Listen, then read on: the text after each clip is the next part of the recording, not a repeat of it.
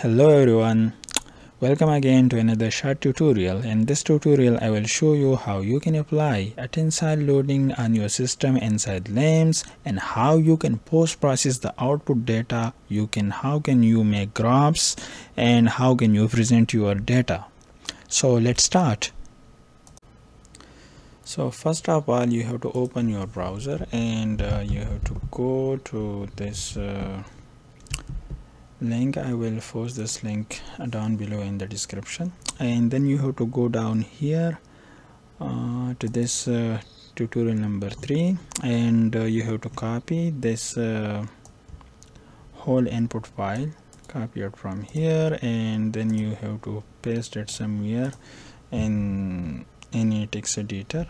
Okay, and then you have to go back to this. We need the potential file. For that you have to go here, going down here you have to click down on this link, and again you have to control C, control A, control C, and you have to copy this and you have to paste it here. I have already done that, so I don't need to paste it again.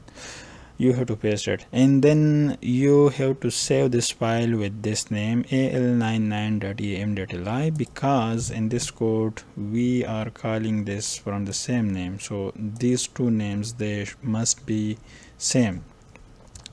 After that I will do few changes to this file. So yeah, everything looks yeah, I don't need, as I am only interested in the stress and the strain, so I will just comment the other outputs. It will just make everything complex. And here you can see we are outputting to this file df. So let's wait until it's got completed, and then we will post process the data.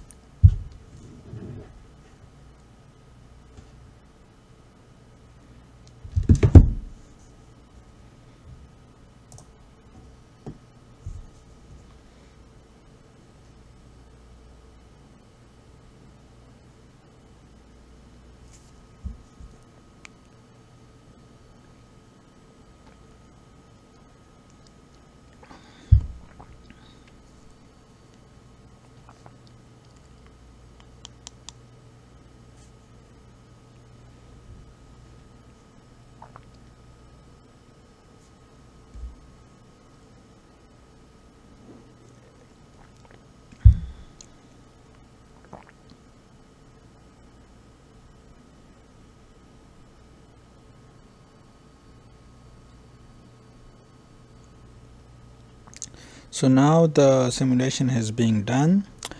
Now we have to go to the folder. Here you can see this file.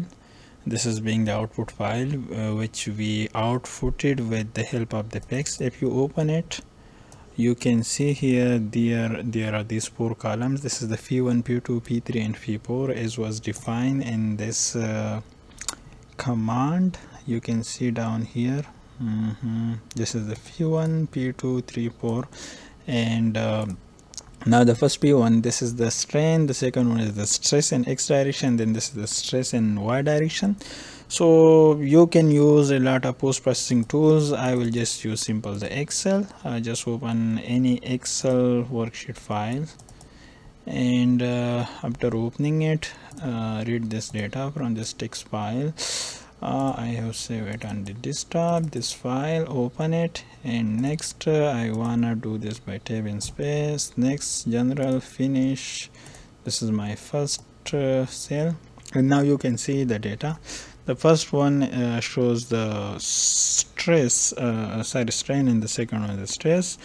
Go to the insert and click on the graph. Sorry, wait, go here and click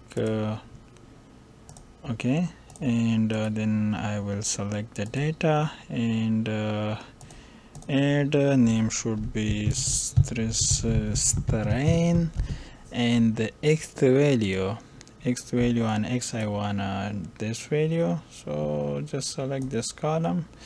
Okay, and on the Y I want this the stress in the x direction, so this is the y value.